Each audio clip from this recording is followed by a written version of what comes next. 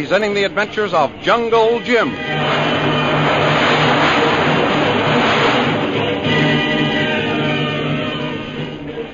Last week, old Peter Hawkins, the little cockney whom Jungle Jim befriended when he saved him from the attack of a bullying waiter in the Jockey Club, told Jim something of his tragic story. Hawkins had hardly begun when they were interrupted by the arrival of Shanghai Lil, who returned from her latest assignment for General Fu Yong Sen. A few moments later, the Purple Triangle Avenger, Sergei, came to kill Jim for his part in nipping the revolution. Then Shanghai Lil, who was concealed back of a curtain, crept up behind the Russian assassin and knocked him out with the butt of her gun. Jim told Lil that the Russian's companion, Anna, would soon be making her appearance also, and so our friends wait for her. The thrilling adventures of Jungle Jim are pictured each Sunday in the Comic Weekly, the world's greatest pictorial supplement of humor and adventure. The Comic Weekly, each page printed in full colors, is distributed everywhere as an integral part of your Hearst Sunday newspaper.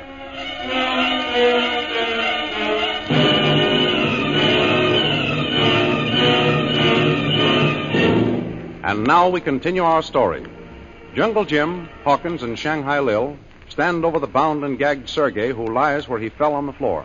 You really think this Russian's girlfriend will be up here after you, Jim? I certainly do, Lil. Any time now. Blimey. This time I ain't going to miss the excitement, then I can tell you. And I can tell you there'll be plenty. I just want to get my hands on that dame for about 1 minute. Well, as I remember it, Lil, the old Queensbury rules used to allow one knockdown in each round. One will be all I'll need, Jim. How'd you come to get mixed up with the two of them, Lil? I didn't come any place to get mixed up with them. They came to me. You see, I just got settled in my rooms and started to unpack when there came a knock at the door. Mm-hmm. I opened it. There was this blonde standing there. She asked me if I was really real, and when I said yes, she whipped out a gun and covered me and called over her shoulder, "We've got her. Come on, Sergei." Oh, I see. And that was the cue for this chap here to appear, eh? Yes, he'd been standing to one side of the door. When she called him, he popped into sight like a jack-in-the-box, and the two of them tied me up. But how did they get you out of the hotel without being seen? Oh, didn't you know? They lowered me out of the window on a rope. I'd say, like a blinking circus turn, eh, what? Listen. What is it, Jim? I think our other Avenger of the Purple Triangle is coming in the same way. The bedroom window. Jim! Now, everybody keep quiet. Hawkins, you get over there. Lil, get over there by the door, so the woman won't see you when she opens it. All right. I'll just sit here pretending to read, but I'll have my gun in my hand. At last, Jungle Jim, Stand right where you are. I've got you covered. Say, who tipped you off I was coming? Your boyfriend there on the floor. Sergei. Is he dead? No, he isn't, I'm sorry to say. Shanghai Lil. In person, and not a moving picture. Who's this? Never mind. Take her gun away, Lil. You bet I will. There it is. Well, out of reach. Now, you put yours down, Jim. I've got a score to settle with this baby. If she makes a move to that gun on the floor... Okay, Lil. Say, what kind of a game is this? I don't wonder you ask. It's the kind of game you don't know how to play. It's called a fair fight. Oh, yeah? You managed to escape once, delayed real, but we'll get you yet. Not before you get what's coming to you. Now, listen, sister.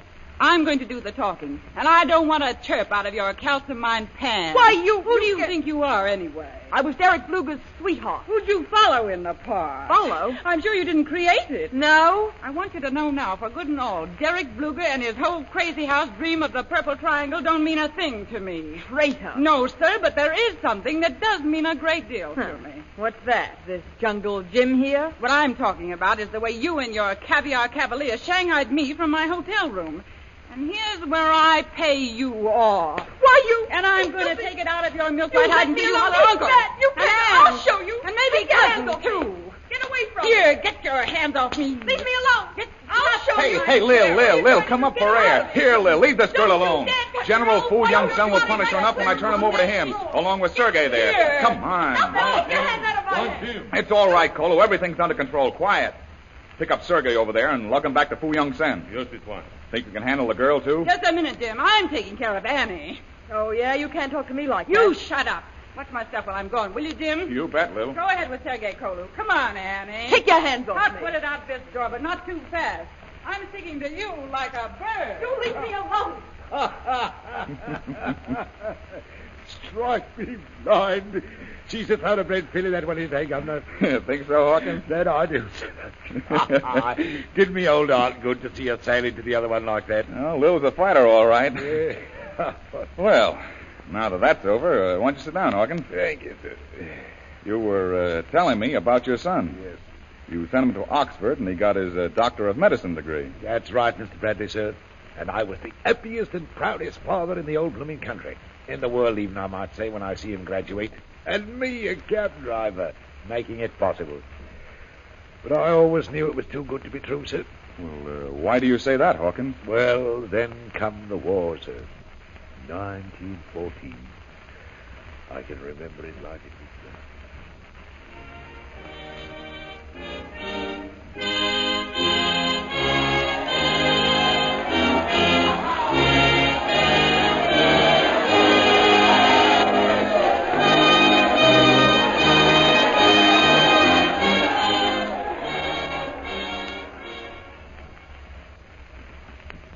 Oh, come in, Father. Well, Dr. Hawkins, and what's on your mind? Hard operation to be done, son? Yes, Father. In a way it is. Oh, what do you mean, Ronnie? In a way? Sit down, Father. I'll tell you. Ah, Ronnie, thank you. Always glad for a chance to sit there. Their back's kicking up again. Now then, son, what's up? Well, first, I want you to know I think you're the finest father in the whole world. Oh, I say now. What's this? It's the truth. And I want you to know it, in case I never happen to mention the subject again. Hold up now, hold up. What's coming off here? But I suppose that sounds pretty morbid. But you see, I've got something on my mind. Well, a bit of a strain telling you about it. Blimey, if I knows what you're getting at, Ronnie. Well, all right. Father, I'm joining up. What? You're taking the King's shilling? Yes. As a matter of fact, I have. My outfit leaves tonight. Tonight? Yes. Tonight? Ronnie. Yes. You see, Father, I can't go on looking at stout old ladies, prescribing for their indigestion, taping up old men's lumbago backs, and over there in front, hundreds of young men are in agony, bleeding to death. I've got to help them. Oh, Ronnie, you're all I've got. All you've got. Oh, Ronnie. Oh, sorry, Father. It's just that I know that, too. That's what's on my mind, making it so hard to tell you. Do you think I haven't thought of that? Do you think I haven't told myself over and over again, where would you be if it hadn't been for your father? Oh, I know, Father. I know I owe you everything. But suddenly it came to me sharp and clear. What? All my training has been for a purpose. To help those poor devils over there. Wolf, no be a right, Ronnie. Well, of course I'm right, Father. So I joined up. I'm a captain of the medical corps. Oh. Oh, come, Father. Don't take it so. Oh, me? You don't understand, Ronnie. It's a bit of a shock and all that, of course. But I'm proud of you. Father. And if you feel as like it's your duty to go to the war, well, that's what you should do. Bully for you, Father. I knew I could count on you to say that. I was just thinking a moment ago of your mother and how proud she'd be of you, too. Mother. Of course, I was too little when she died to remember her. Yes, you would. But from her picture, she must have been wonderful. Like you. She was an angel, was my Kate. Here, now, this is no time for them sort of thoughts. We've got things to do. So you're leaving tonight, eh? Yes, some more to do. Well, I'll be there to see you off, my boy. Righto, Father.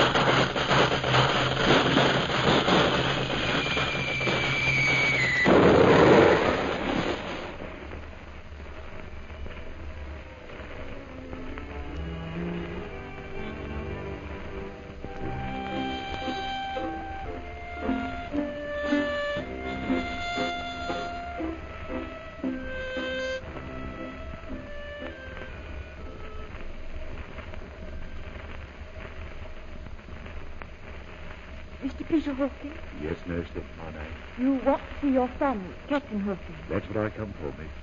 May I see him? Yes, of course. I suppose you know that he's shell-shocked? Yes, so they told me. Well, I just wanted to prepare you, in case you didn't know.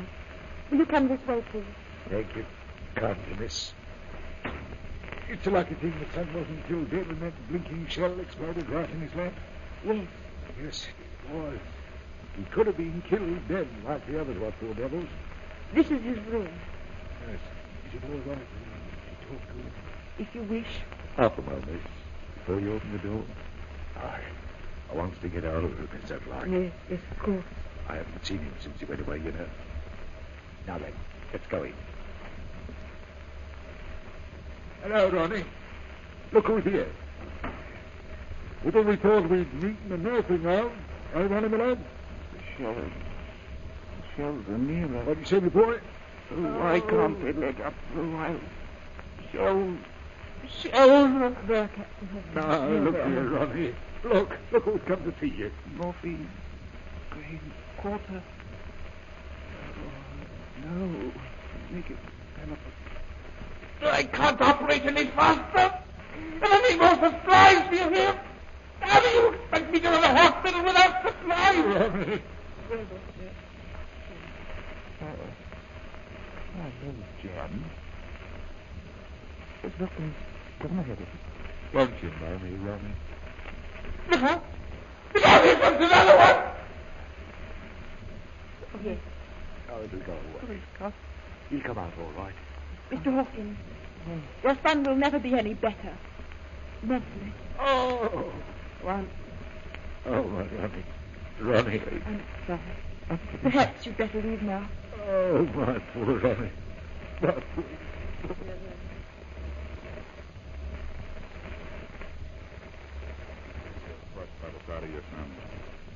What happened to the boy after that?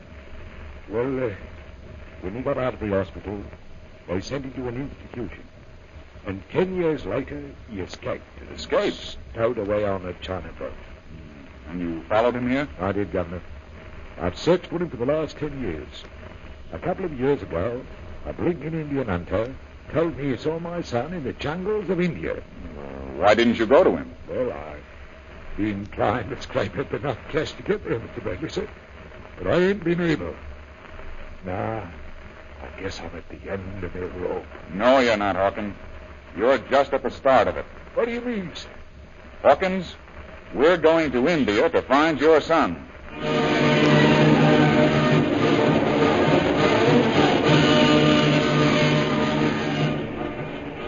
At last we've heard the story of Old Man Hawkins. Now on to India and more thrills with Jungle Jim.